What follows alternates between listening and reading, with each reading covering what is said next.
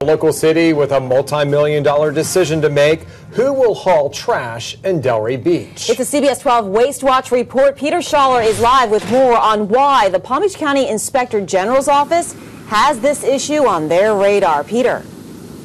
Liz, for most cities, the trash contract is one of the most expensive deals made at City Hall.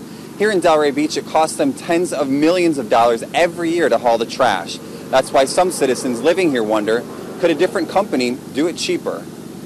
I think it's one of the largest contracts this city oversees.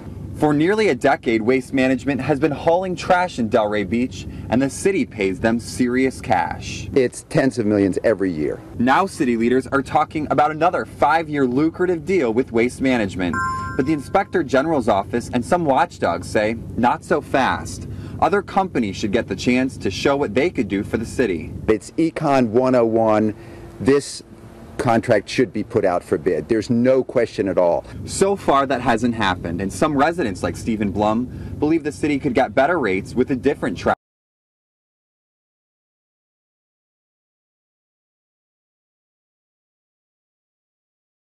hauler. That's exactly what happened in cities in Broward County that considered bids from other trash companies. So which one's the better deal?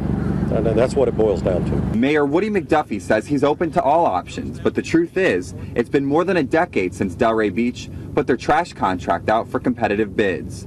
The main reason the Palm Beach County Inspector General's office is paying close attention. The mayor says there's nothing to hide. And do you think there's a conflict of interest because Waste Management has donated to your campaign? No, because so have the others.